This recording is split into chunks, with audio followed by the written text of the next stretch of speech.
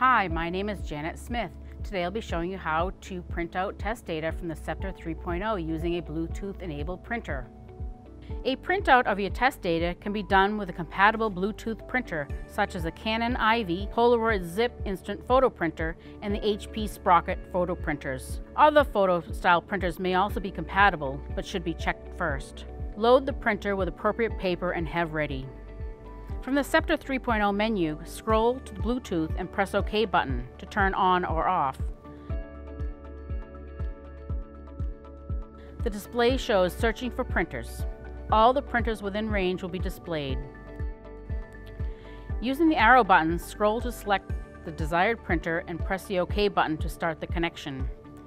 Wait for the confirmation screen and press the OK button to return to settings. From the Scepter 3.0 main menu, scroll to histograms and press the OK button. Once a histogram is displayed, press the OK button to open the Histogram Explorer. Scroll to print and press the OK button to advance to histogram print screen. The Scepter 3.0 will display the histogram name and press the OK button to confirm the print. The name of the file will be displayed on the screen while printing. After successfully printed is displayed, press the OK button to return to the Histogram Explorer.